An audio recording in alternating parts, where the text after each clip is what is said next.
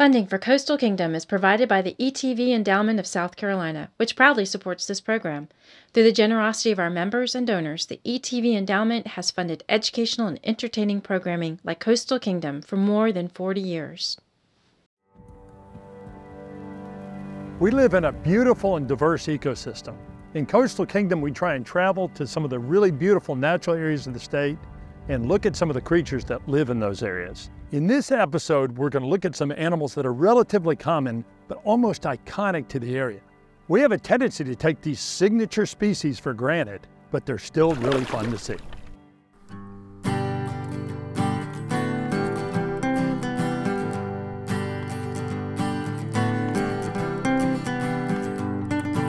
So look at that little guy. Okay, we got something big on. There we go. We've got the bird in. There's already a chick in there.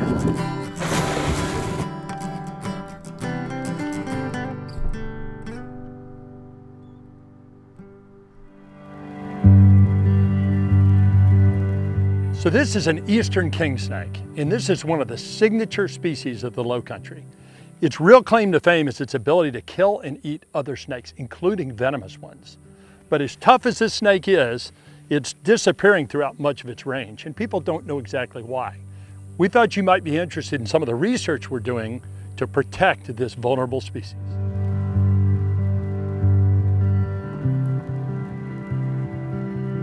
I love this time of year because today we get to work up baby snakes. Now I'm joined by Rachel Wallman, and Rachel and I have worked on this Kingsnake project for a long time.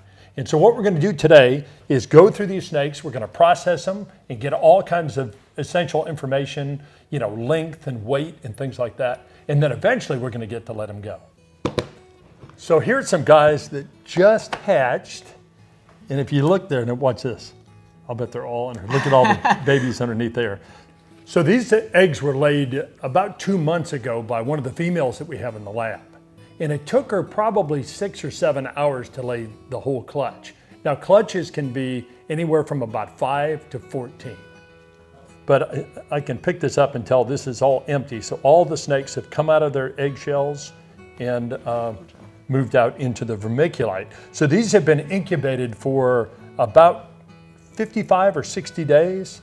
And what they did is they made a little slit in the eggshell. And then what they do is kind of pip their heads out. And then once they sit there for 24 or 48 hours, they'll crawl right on out. And they're pretty much on their own. Actually, for that matter, while they're in the egg, they're on their own as well. But really cool.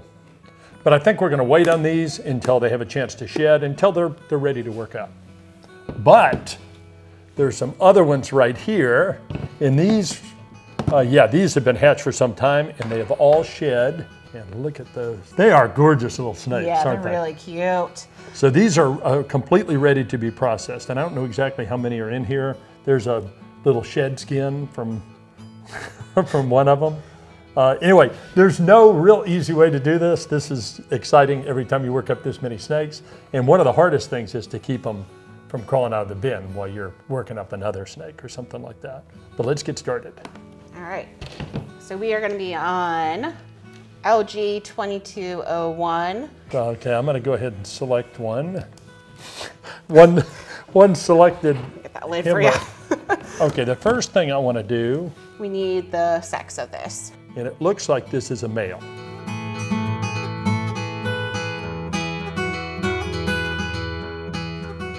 This is always a little harder than you think it's going to be. 12 grams. So 12 grams, and that's pretty typical, isn't it? Yeah. 12 grams is a common weight. Standard weight. These guys. So guys, in the past, what I would do is I would clip belly scales. It wasn't real reliable. And then I even got to the point where I was drawing pictures in my notebook of the head pattern, and because they have a pretty characteristic head pattern. And then why don't you tell them about what we're doing now? Yeah, so now we're doing photos on them, which I think is a lot easier than trying to do 96 hand-drawn drawings of those guys. So we'll do the photos, and each one is super unique. It really looks like a fingerprint on them. I didn't realize how unique they were until we had a whole bunch of them, and you're going through and you're like, that one's a smiley face, that one's missing a neck band. So it's really, really and cool. Some of them have really fun ones, like you said, like the smiley face ones. Yeah.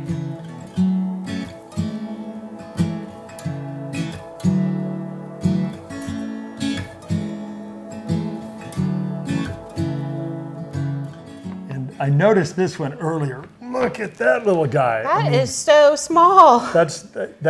So there's great variability in these things. So sometimes, you know, they hatch out at regular size 12 grams or so. I can't wait to see how light this one is, but it's noticeably shorter and it's going to weigh a heck of a lot less. I imagine it's harder to survive when you're this small, but.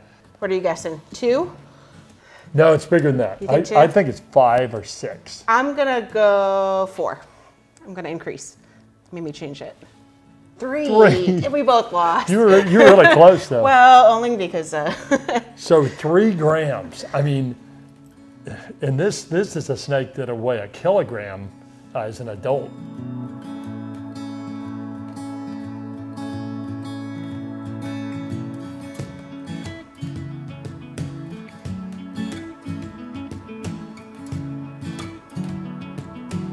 Okay, now for the absolute best part of this, right? We get to release these little guys. Yeah, I'm excited for it. So the reason we're doing this is we want to demonstrate that we can hatch these animals out in the lab and that they survive. And that's really important because we may be able to use this as a technique for conservation eventually. Yeah, so over the past couple of years, we've had 4 recaptures, which doesn't seem like a lot, but it's really hard to find them again, and it's always super exciting when you come running in with a snake for us to ID from the computer. Well, and the other thing is the recaptures we've gotten, they've been in great shape too, haven't they? Yeah.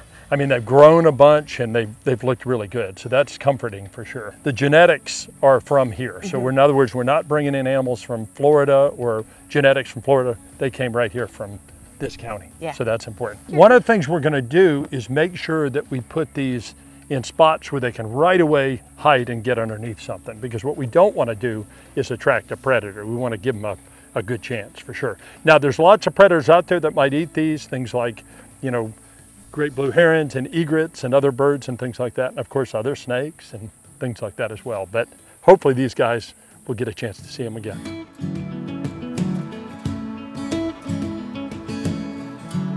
So Rachel, I have one more left. I have already released all of mine. But we have a whole bunch more to work out back at the lab, don't we? Thank you so much for joining us on the show, and mostly for working on this project for so many years. It's super fun. All right, here goes this guy.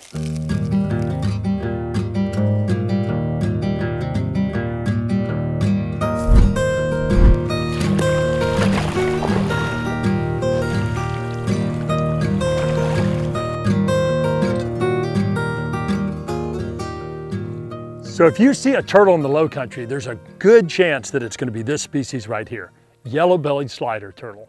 And you can tell that in a couple ways. One is it has a really yellow belly, and there's typically 2 spots in the front part of the plastron right here.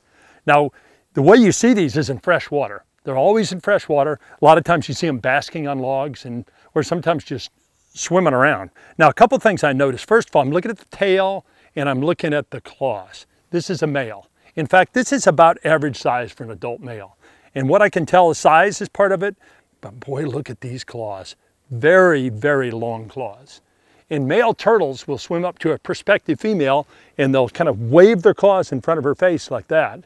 And it's kind of like courtship in birds. That's how they attract a mate. So females would have, first of all, they'd be bigger and they would have quite a bit smaller claws than this. So this is a male. Actually, there's a couple others in here. Let's see what this is. Looks like another male, I can tell by those long claws in the tail. And then a couple juveniles. But anyway, I'll tell you what, I have some other traps to check. Let's go check those.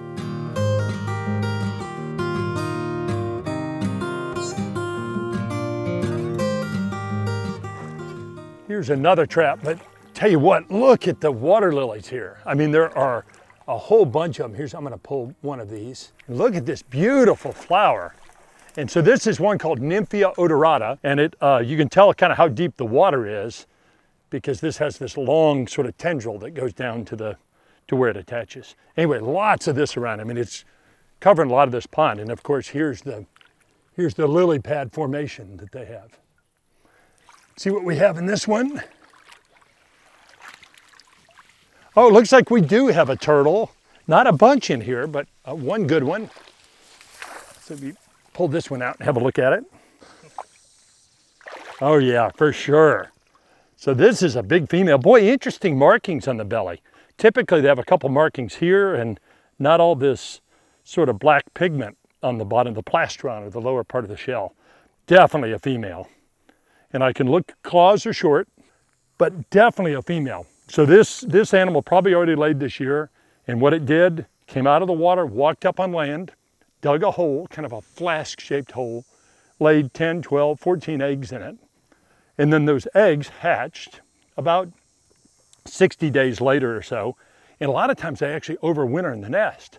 So she lays them, they hatch in the nest, and then they just sit there until the fall and spring. It's kind of a neat strategy, really. And then they emerge in the spring when there's more to eat, it's a little warmer and things like that. So this is an adult female, but they get quite a bit bigger than this. And really, when they reach this size, they have very few natural predators. Now, a big alligator can crush one of these, and occasionally they get hit by cars, which is really unfortunate, but most predators can't deal with this really strong dome-shaped shell. So time to let this one go. Now, it's probably not gonna swim off, it's probably just gonna sink down to the bottom, but it'll be just fine.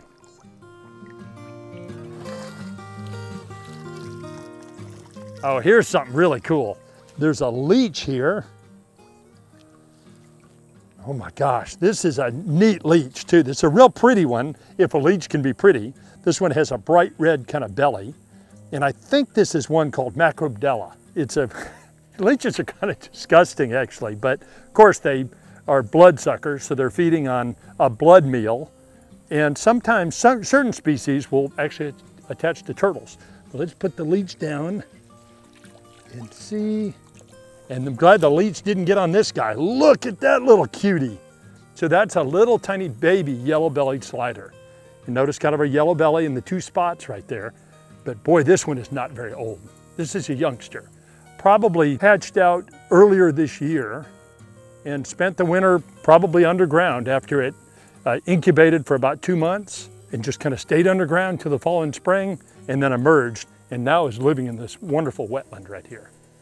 Takes turtles a long time to reach adult size. So this species would probably be twice this size in a year, and it might take it 10 years to reach adult size. So what these guys have to do is rely on hiding, and they have wonderful cryptic coloration or camouflage that helps them to blend in with all this green vegetation. Helps them really hide. So even though this is a little guy, this is a yellow-bellied slider. And again, if you see a turtle in the low country, there's a good chance it's going to be this species.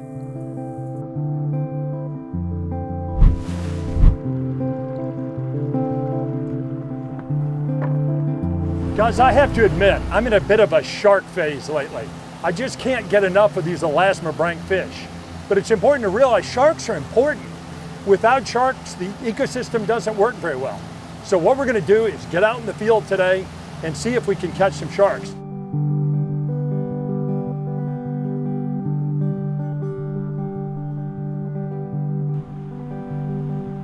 Okay guys, we're running out to one of my favorite fishing spots, and we just came up on an American alligator. Of course, this is 100% salt water. Now people have the misconception that alligators don't go in salt water. I don't know where that came from because they love mullet and blue crabs and all kinds of stuff like that. But they have to get back in fresh water so they can get rid of the salt. And I'll bet you that's what that animal's about to do. This is a big animal. I would guess this is a 9-10 foot male, probably. Females usually don't get quite that big. Man, that's an impressive animal.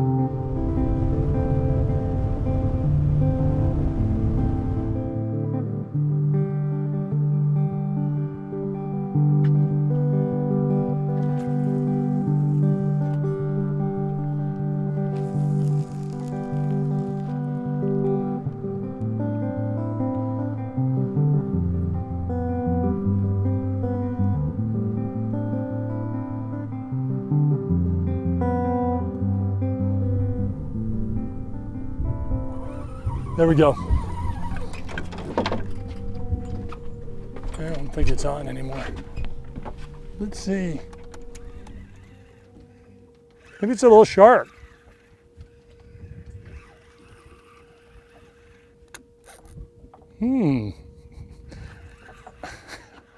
Boy, that had a lot of slack there for a minute. Kind of exciting. Let's see what this is. Bonnet head. That's a fun little shark.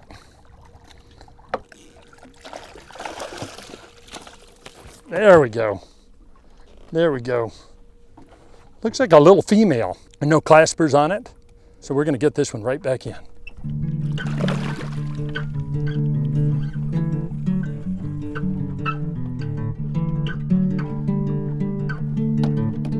Get this, see if I can pick this rod up.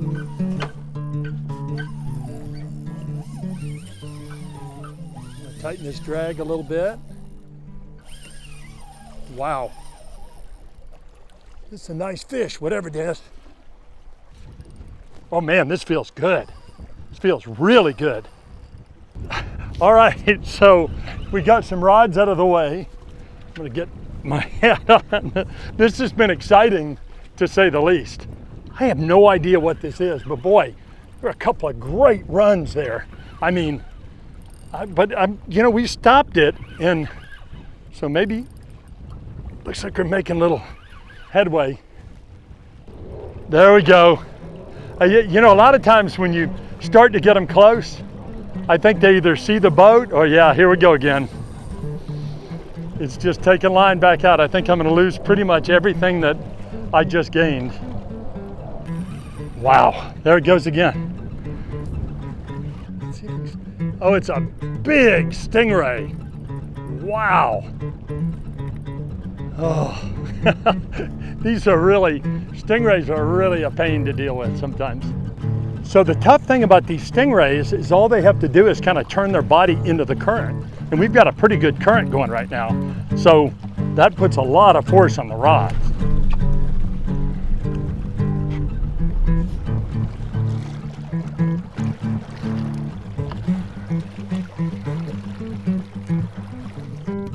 All right, I'm gonna see if I can get this hook out. Boy, this is a big animal. Okay, hook is out. We can let him swim back, and there he goes. Wow, that took a while, and that was not exactly what I had in mind, but still kind of fun. Stingrays just, man, look, there's almost nothing left of this bait. It's like all the good stuff's gone out of the middle of it.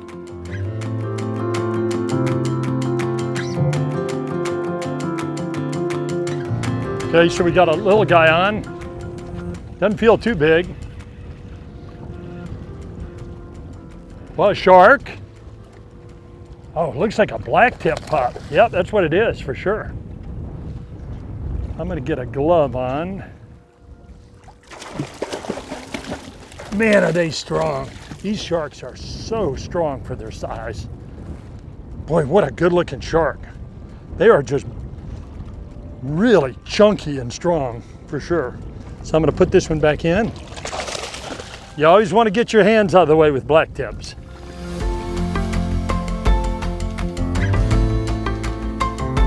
I think, wow, I'm already into the second.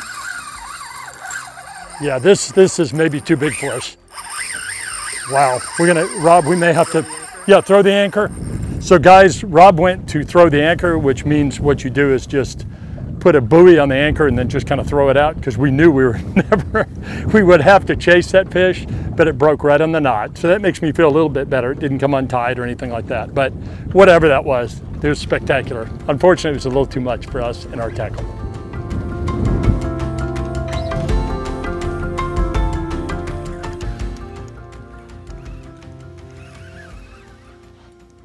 I feel something on here.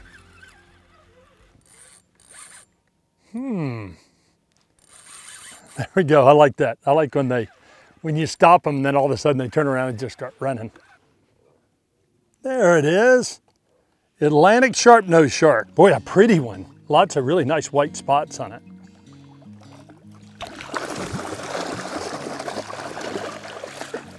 Boy, these sharks are amazing. They really are. Boy, he smacked me in the stomach a couple times.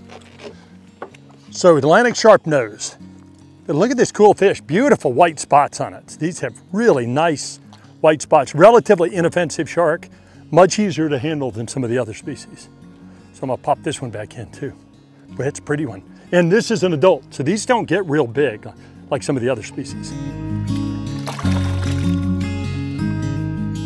Hey guys, there's something really interesting right here, and we can't tell what it is. It seems to be bobbing up and down a little bit. And whatever it is, it's big, and we're gotta go see what it is. I'm gonna try and sneak up on it a little bit. I can't tell if it's a sea turtle or an alligator or what it is.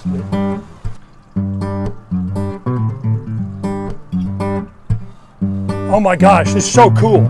Guys, we just figured out what this is. It's an armadillo. I mean, we are a mile from the shore, I think, and this armadillo is swimming, and I knew they could swim, but I had no idea they can swim like this. There he goes, he's taking off. I think what we may do is help this little guy out. So I think what we're gonna do is, I guess, catch this little guy and just get it over to the shore, because I don't want it to drown. Neat little animal. I mean, they're just incredible. It's kind of pesty sometimes, but see if I can maneuver this boat. Ow. God, he is really, really strong. They are unbelievable. Wow. Look at this arm. Now you gotta be careful of the claws because they're ridiculously sharp. So what we're gonna do is find some land, I guess, because he looks like he or she is laboring a little bit, and I just wanna make sure that we get it to safety. So guys, we got it in a bucket, and I don't know, his head's sticking straight up. So this is gonna be interesting to say the least. I think what I'm gonna do, there we go, is what we have to do is put this in. We don't wanna get stuck. And so I think what I'm gonna do is just put it right on the edge here, and he'll swim right over to the edge. And here we go. And there he goes. He's headed right back to shore. Oh my gosh. That is so cool. He made it to dry land, and we didn't get stuck, which is even better. Well, that was unusual. That's something that's never happened to me while fishing. Rescued a few animals from time to time, but never an armadillo. So I better back up so we don't get stuck in the shallow water.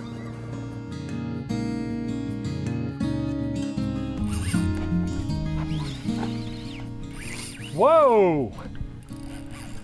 That feels pretty good, whatever that is. I can feel the head shakes. So I think it's probably a shark, but wow. Nice shark here. Looks like a really nice, I'm not really sure what this is yet. This is nice, looks like a fine-tooth shark to me. Great big gill slits. Yeah, fine-tooth shark. You know, that's a 3-foot shark or something like that. Look at the shape. So when you talk about form and function, here's an animal that can move through the water just effortlessly. Very definitely one of the signature species we have here. And the reason we have it is because we have lots of clean water, lots of good bait for these guys to eat, and just great habitat. And there he goes. Okay, so we're back at one of my study sites several months later, and I'm hoping we might be able to find one of those hatchlings. Now, I've been seeing a particular animal that was up several weeks ago, so I thought what we'd do is go back to that same spot and see if we can find her. I'm gonna sneak up a little bit here. Now, I'm gonna go ahead and set my scale up, because what I wanna do, if this snake is here, I wanna get some data from it. I hope this is gonna be pretty silly if the snake isn't even here, but I think there's a chance that she may be.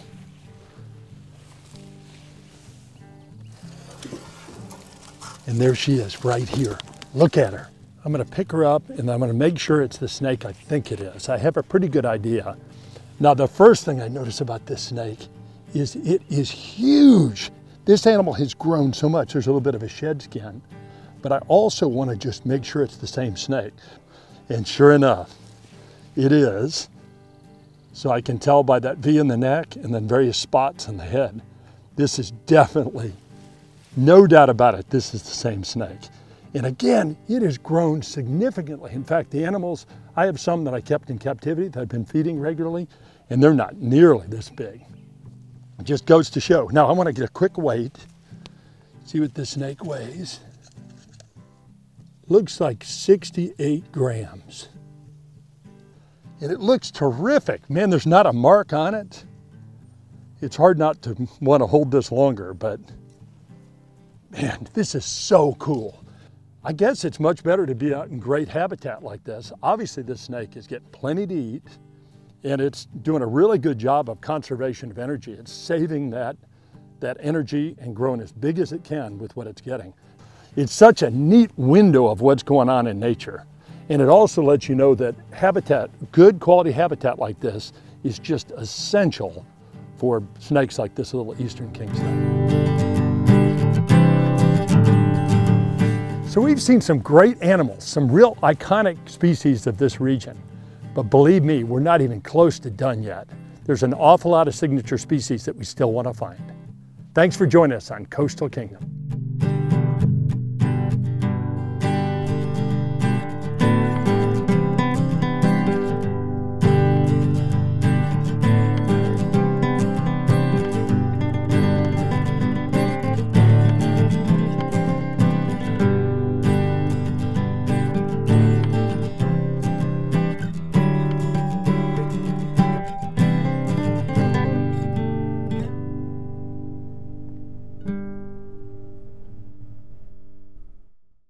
Funding for Coastal Kingdom is provided by the ETV Endowment of South Carolina, which proudly supports this program.